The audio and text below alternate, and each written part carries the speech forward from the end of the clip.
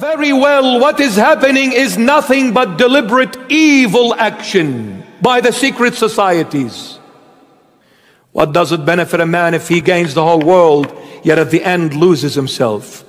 So what you're a prime minister? So what you're a president? So what you're a king? So what you're a church leader? Stop enslaving people. And enough lies. Enough.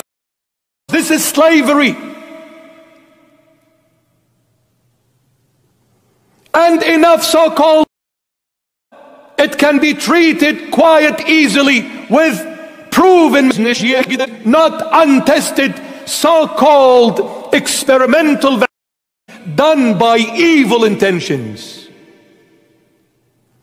Let Bill Gates jab himself with it. Let the Rockefeller jab themselves with it. Let the Rothschild jab themselves with it. Let Klaus Schwab jab himself with it. Let George Soros jab himself with it. Enough stupidity.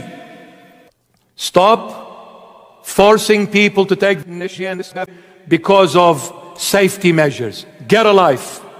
Is there anyone among you to be a man to stand up and speak the truth, even if it takes them to be kicked out? Is there? Are you all cowards?